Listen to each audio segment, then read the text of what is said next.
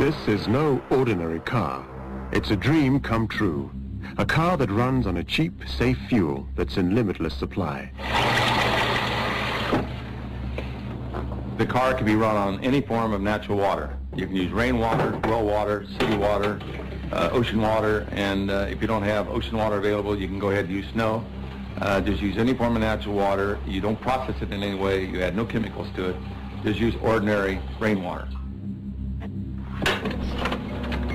The inventor believes he's found a way of generating some form of atomic power from water. And it was this dream of endless energy from water that was first raised 5 years ago this week. Couple more. Good. So it's the same order. I'm writing here, please. That's good. That's good. And there's one person who firmly believes he's beaten the rest of the world to it. Behind these garage doors in Ohio lies, allegedly, the world's first water-powered car, the creation of amateur inventor Stanley Maier.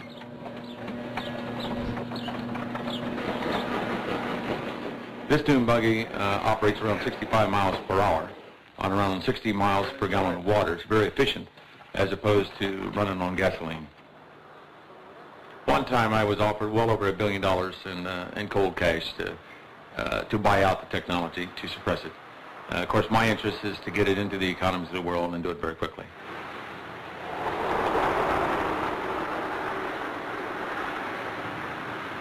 We've developed the technology over the years, and we've legalized the technology, and now what we're trying to do is coordinate with industry to design kits that can be fitted to an existing internal combustion engine, whether it's a gasoline engine or even a diesel engine.